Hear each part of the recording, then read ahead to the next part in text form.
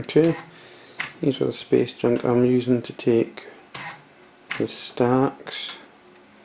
This is a Canon 5D Mark II with a microscope objective.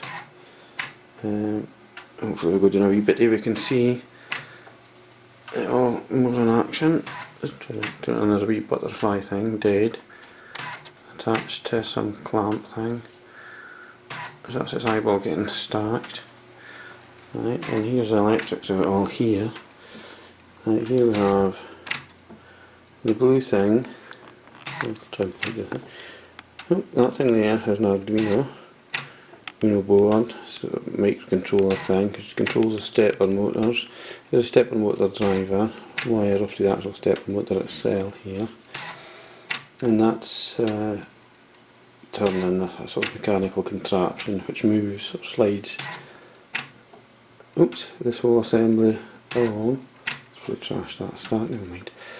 And then it's coming straight from the camera. And oops, this wee bit of software here. And what it's doing is it is updating the images as it takes them. So I mean, you can hear the regular click of the camera. And the mirror lock-up's in place, so it's not clinking too much. So that's going direct from the camera. That's not stored in the camera, it's stored directly on the computer. And at the moment it's taking 166 stacks, and these stacks, or these images, are coming across individually again, straight from the camera into a folder in the computer ready for stacking.